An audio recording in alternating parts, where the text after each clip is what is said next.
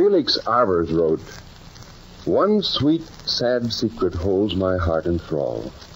A mighty love within my breast is grown, unseen, unspoken, and of no one known, and of my sweet who gave it, least of all." Hello, this is Nelson Olmsted. In the world of literature, there are a great many short stories to meet every mood, stories of love, terror, adventure, and humor. Today, I'd like to tell you a story by Elsie Lee, and I think you'll agree that it's very moving. It's entitled Souvenir.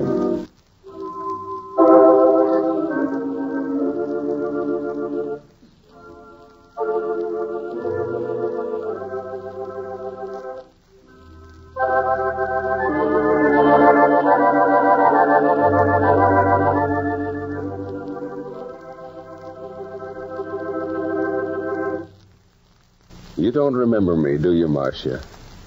No, you wouldn't remember me. Why should you? I was just a kid in high school and not even in your class, and you were the most popular girl in town. You were going to college proms by the time I was old enough for Cinderella hops. It's 10 years since I saw you last. You must be 28 now, because I'm 26. That's a difference of only 2 years, 26 from 28.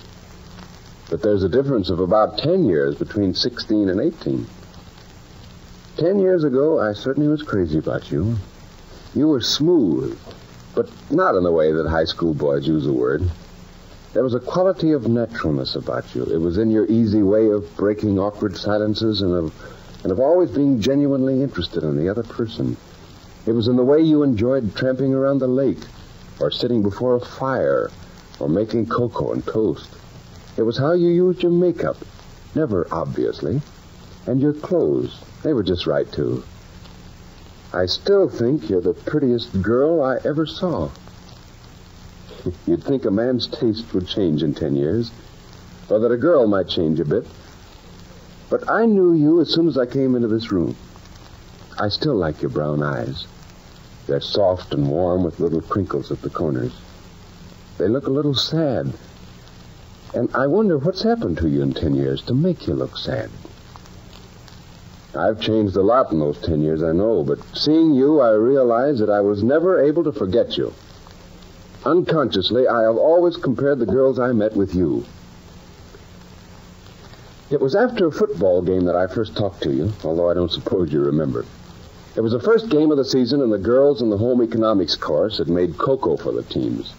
You filled my cup from a steaming pitcher, and you said, "Nice going, fella." That's when I fell in love with you. Although then I just thought how nice you were to look at. Of course, I knew who you were, although I hadn't met you before. I'd had to wade through piles of snapshots of you and Bill when I came home from camp that summer. The family kidded him a lot about his new flame. I walked home with you that day after the game. Your family had moved across town, and you lived in our block. You said, "I know who you are. You're Bill's brother." And I said, "Yeah, and I know who you are, too. You're Bill's girl." You laughed. You had the nicest, chuckly laugh, as though you knew a nice secret and felt happy about it. And when we reached your house that first day, you said, "Why don't you come over some night and we'll look through the snapshots Bill and I took last summer?" And I stammered like an idiot and finally said, "Well, how about tomorrow night?" I would have said, "How about tonight?" But I was afraid you might think I was fresh. And you said, "Saturday night's fine." That was because you weren't dating much while Bill was away. Well, Saturday was almost the hardest day I'd ever lived through. All day I thought of all the time I had to kill before I saw you. I must have looked pretty repulsive now that I come to think about it. Like a copy of Bill done in Christmas calendar colors. He had brown satin hair, but mine was a horrible shade of red, so curly it would never lie down. It was a wonderful evening. You had the things I was allowed to eat during training, and we sat before the fire. Maybe you'd already begun to guess that Bill was keen about you, just because you were all that was available that summer, and he was the sort of boy who had to have a best girl. I hadn't guessed. Because I thought he must be awfully in love with you, too. I thought Bill was everything I could ever hope to be. We talked about him, but only while we were looking at the snapshots. The rest of the time, we just talked. We found out we liked the same books, and I even admitted how much I liked poetry, because I knew you'd understand. I suppose it wasn't much of an evening for you, but it was the most wonderful date I'd ever had. And that was just the beginning. You promised to come to all the games and cheer for me, and you did. Every time I ran out in the field, I'd look for you on the 50-yard line, and you'd wave and yell, "Come on, Ramsey! Ram through that line!" After a while, everybody was saying it. You made me into a hero just like that. I saw you every Friday and Saturday night, and after a while on Sundays, too, because we discovered we both liked music. I used to go over to hear the Philharmonic with you on Sundays and usually stayed for supper. Bill came home for only one day at Thanksgiving. You went out with him. And when he came in that night, he said, "Hiya, Butch. I hear you're keeping away my competition." "Yeah," I said. "She's pretty nice." "Oh, swell, swell. Best this town affords." Perhaps I knew intuitively that he was finding plenty of other girls to take to the football games and hops at college. But anyway, I didn't like the way he said that. Come to think of it, he hadn't asked you up to any of the major league affairs at all. The Christmas holidays were fine for you and Bill. You spent all your time together, but even then you were kind to me. It was your suggestion, I knew, that I go to the movies with you, and Bill came over on Sunday as usual to hear the Philharmonic. I'd never realized until then that Bill didn't care for music. I gave you a ring that Christmas. Very simple. A moonstone set in silver. Perfectly suitable for a young girl, Mother said. Afterward, I found out that the setting was called the teardrop design. Yes, it was suitable. I didn't expect you to wear it on the special finger, but I thought it would look pretty with the sweater you wore to games and on walks to the lake. I took it over to your house on Christmas Eve, and you were alone in the living room. And you were so pleased with the ring. You said, "Oh, Victor, it's lovely. You have to wish it on my finger. For friendship." I put it on your right hand. Did you guess what I wished for? It wasn't for friendship. After the holidays, you went up to college to see Bill quite a lot. It left a big hole in my week when you were away, because we were listening to the opera, too, by that time. And then you offered to help me with my exams, and I started seeing you every evening for an hour or so. And when exams were over, we celebrated by going to the inn for dinner and then to the movies.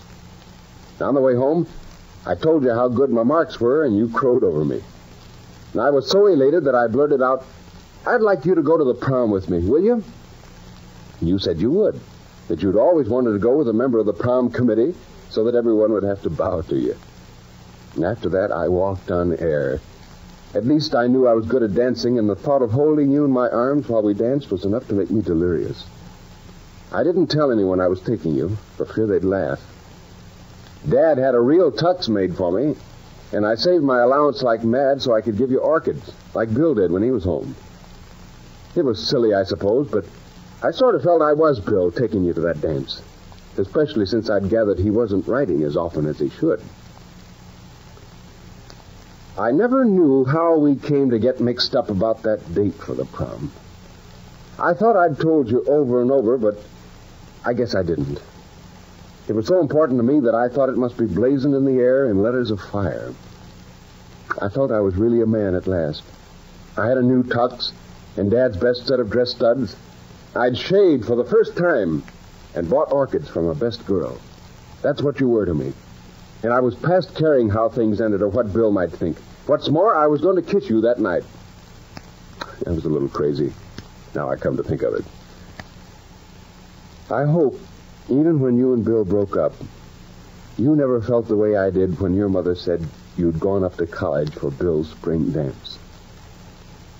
For a moment, I couldn't believe you weren't there. Your mother was very upset. I told her I understood that you must have sent a message I'd missed. I knew what had happened. You'd had a tiff with Bill and made up at the last moment. I couldn't blame you for forgetting about everything else when there was a chance to see him after all you were engaged to him. It was all my own fault that I'd been pretty consistently overlooking that. But the awakening was tough, mighty tough. I went home and sat for a while in the darkness of the porch. I think I even cried a little. Silly, wasn't it? I went for a long walk out to the lake and thought about all the times we tramped around it and lived over again all the things we'd done together. I argued with myself for hours, but in the end there wasn't anything to do but take it. I was too miserable to notice when it began to rain, and by the time I got home I was soaked to the skin and my new tux a wreck. Mother and Dad were home from their Friday night bridge club, and Mother was waiting for me. I could tell by her face that she'd heard at the club that you were with Bill, but she only asked whether I'd gone to the dance and would I like some cocoa. That was the last time Mother ever came into my room and kissed me goodnight. After she'd turned off the light, she stood by my bed for a minute and said quietly, "Marcia is a very loyal girl, Victor, even to her mistakes." It was months later when I figured out what she meant. Too late. By morning, I had a terrible cold, and by Monday, it was a fine case of pneumonia. When I was better, you were my first visitor. You apologized about the prom, and I told you I understood. You said a pretty nice thing, too, when you told me you wouldn't have gone up to see Bill if you'd realized it was the same day as our date. I couldn't really believe that, but it made me feel better just to know you wanted me to believe. You weren't allowed to stay very long, but we agreed you were coming over every day until I was able to go out again. I wasn't ever sure if your eyes were wet when you said, "So long till tomorrow." You leaned over and kissed me on the cheek. But I was so confused that I don't know if there were tears or not. I smelled the freshness of you, and your lips were so soft. What was the name of that nurse? Miss Merrill. That's it. Miss Merrill came in and shooed you out, and you said, "Take good care of him, Miss Merrill. Confidentially, he doesn't know it yet, but he's my best beau." I never saw you again. Your aunt died that night, and you and your mother went away for the funeral. You stayed for a while afterward, and I had a postcard from you. But before you came back, Father decided to take over the New York office. We sold the house that summer, and I was so busy finishing high school and going to college, I never went back. For a long time, I was miserable over you, but I never had the courage to write because by then I knew you and Bill had broken off that weekend. Besides, there wasn't anything I could tell you in the letter. 10 years is a long time. I went into the Air Corps, 4 years of war, a year and a half of getting started in Father's business, and now, in 2 weeks, I go west to manage the San Francisco office. It's strange that I should be wasting this afternoon here at a cocktail party. You have to have good eyes to be in the Air Forces, you know. So maybe that's why I think I can see you're wearing only one ring on your right hand. I'm going to walk straight across the room and find out if that's a moonstone in an Indian teardrop setting. And if it is, 2 weeks will be long enough.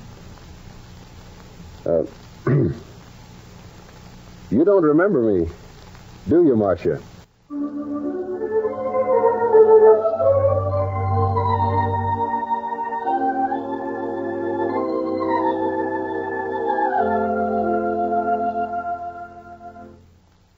This has been Elsie Lee's short story, Souvenir, as told by Nelson Olmsted. And now a closing word. Well, this story appeared recently in Woman's Home Companion. We've enjoyed having you with us today. This is Nelson Olmsted saying goodbye and good reading.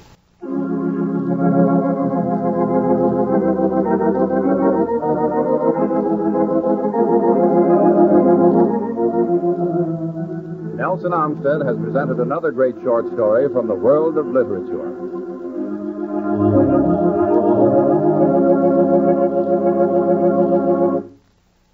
This is NBC, the National Broadcasting Company.